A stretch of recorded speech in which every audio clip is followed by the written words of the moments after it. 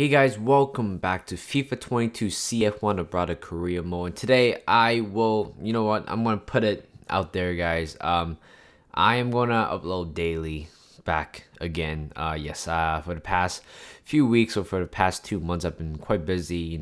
Family coming over for vacation. I've been spending a lot of time with them.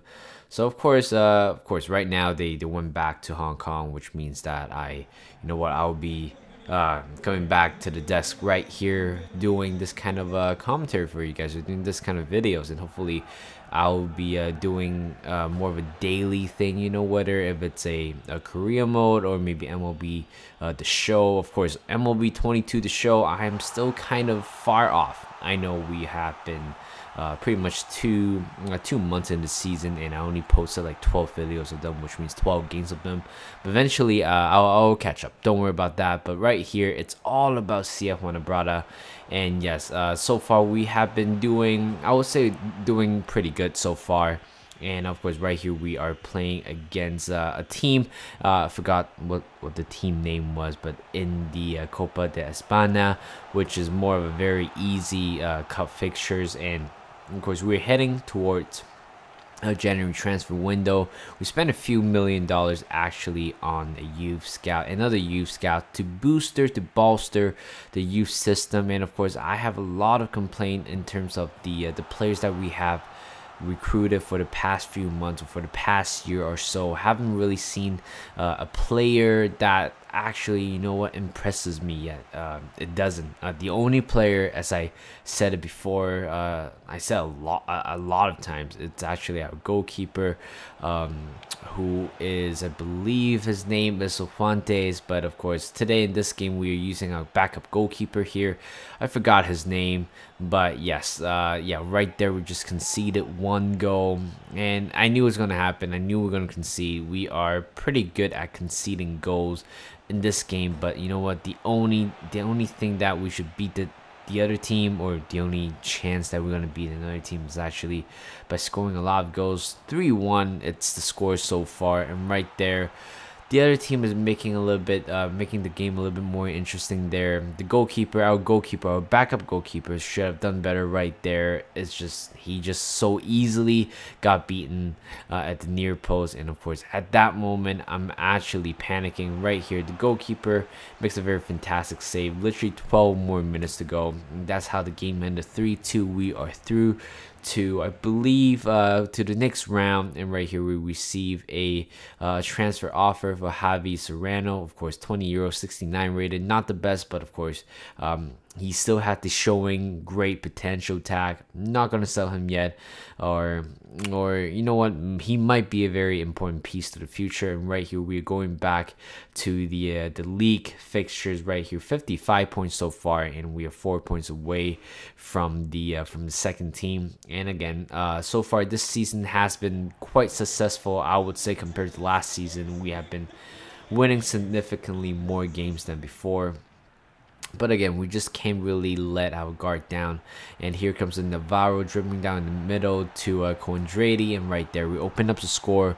Right here, very easy goal, very well worked goal overall in the 25th minutes, and we are taking the 1-0 lead. And 28th minute right here, the other team has a chance to answer one back. A free kick from Sandro.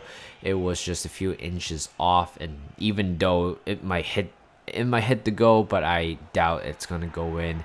And right here we are not doing ourselves any favor. Jasper Van der Waaf right here just got himself a red card, a very poor challenge, and we are playing 1 man down, and this is going to be troubling. Here comes Lautaro, came off the bench actually today, and right here take a shot, but good save by the goalkeeper. And the goalkeeper is trying to make the other team trying to get back in the game. Right here, here comes Sandro. It is a very tough game in general. We have been pretty much defending throughout the whole game. 78 minutes right here, Huska has a chance to equalize that one, but what a great save by Cifuentes, coming from a free kick as well. And that's how the game ended, 1-0, keeping a very important clean sheet. We don't do that very often in this career mode. We tend to concede a lot, and right there, thank God we didn't do that. Even though yes, we didn't concede a goal, but again, it's a nice feeling of keeping a clean sheet, even though it is a very very tough one. And right here, we are playing against Villarreal, the champion of Europa League from last season, I believe. Actually, no, I don't think they want. Actually, they did want it, and this season, in real life, they have done a fantastic job actually in the Champions League run. But unfortunately, they were just a little bit short in the semifinal against Liverpool. But yeah, we are playing against Unai Emery. It is going to be a very tough fixtures again.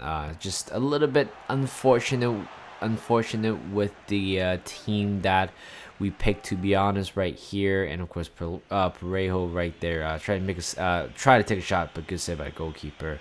And I'm not expecting much from honestly, not from this game, because again, our level and their level is so much. There's a huge gap right there, so I'm not gonna expect much from this season or this cup competition, especially with the cup or with the team that we drew against. And right here, Villarreal has another chance. Took an early shot by one of the players, but thank God it went out wide. And here comes Villarreal once again. Here comes Dembele, good save by Cifuentes, and here comes a rebound, and we couldn't really they couldn't really take a shot in the end. Here comes Serrano on the left hand side, crosses the middle to Charlie Patino, but the bar saves the goalkeeper, and we are still struggling to find, to find chances, to find goals. And here in the 51st minute, here comes, I believe that's Musa Dembele to Rafa, but good save by Cifuentes. And Cifuentes, again, a very, very, I would say he's Iker Castilla's regen. And of course, it's very nice to see him. And unfortunately, right here, somebody picked up an injury. Serrano, the other Serrano, has picked up an injury. Doesn't look like a good one. He's holding his knee. Hopefully, it's not an ACL injury. But since then, Mosaki, I think that's how I pronounce his name. Our youth player has stepped on and trying to replace him, Serrano. And right here, unfortunately, Parejo just collapsed us right there. We suffered an injury already. It's bad enough. Plus, he is one of our best player in the team. And of course, with that goal right there, pretty much, just make us not being able to sleep comfortably. Even though right here we have a counter attack, but again, this is definitely not the day. Ilia's right there, just couldn't convert it into a goal, and unfortunately, a 2-0 defeat to Villarreal, which sees us out of the cup competition. And Nico Serrano right here has suffered an ACL injury, which will keep him out for 7 months. And again, we don't have much money in the transfer budget to sign another player, and to be honest, not quite sure if it was a actually, you know what, Mosquera. That is the player who was playing on the left flank area. Our new player Mosquera. Everybody just welcome him. And yeah, right now I'm just kind of doubting myself whether if I should have signed a left midfielder in general. But you know what, there's no time to panic. We just have to live with it. We just have to play with it. And of course, right there, Mosquera is going to be a very good chance for a youngster like him. I believe he is 18-year-old, 63 rated, and he does have the showing great potential tag on him. So hopefully by the end of the season, most likely he will be playing all the games for the rest of the season. And right here, Navarro opened up the score in this game, 1-0.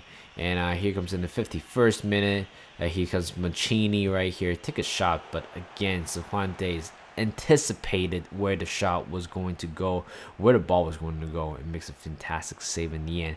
Here's a Mancini, and Bergio's right here just levels one up, 1-1, and very devastating. We have been honestly dominating throughout the whole game, but one chance for them, or the second chance for them. They, you know what, made us pay right there. 68th minute, and right here, oh my God, injury has definitely, injury crisis. That's the title of this episode. Injury crisis before the January transfer window coming to a close. But at the same time, we don't have any money to sign any players, or we don't have any. Well, we can look for option in free agency. Yes, right there, Saikin will be the main striker for the remainder of the season, based on what Lautaro was suffering through. Definitely doesn't look good, but in the end we beat Burgos 2-1, and a very devastating news right here. 7 months again, injury crisis actually hitting us hard right now, and oh, it is going to be tough. But you know what, this is a career mode that I put so much sweat, blood in it, and you know what, if this is how it's gonna end, I'm gonna live with it. I'm gonna go along with the flow. But right here, we signed a free agent defender. His name is Barry, and of course, right here we are trying to sign Robin Federich right here from RB Leipzig. But yes, we are looking for a loan deal because, again, we don't have a striker. We just need another striker at this point.